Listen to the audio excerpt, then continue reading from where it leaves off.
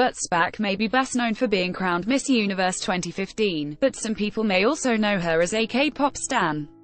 In particular, ELFs should be able to recognize her because Pia loves Super Junior and has been caught tweeting about the group often.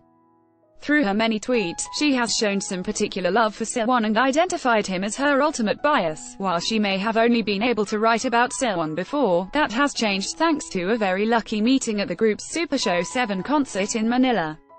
Ad choices advertising in red invented by Teeds after experience the thrill of the concert. Pia got to fulfill every fan's true wish when she went backstage and met her bias. She even got to snap a pic to commemorate the moment. She was incredibly excited and had said that it was a true fangirl moment for her.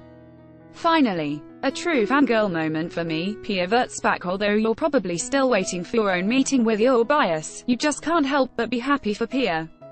Big Bang Seungri reveals why he entered the business world and how he grew Aori Ramen to be so big.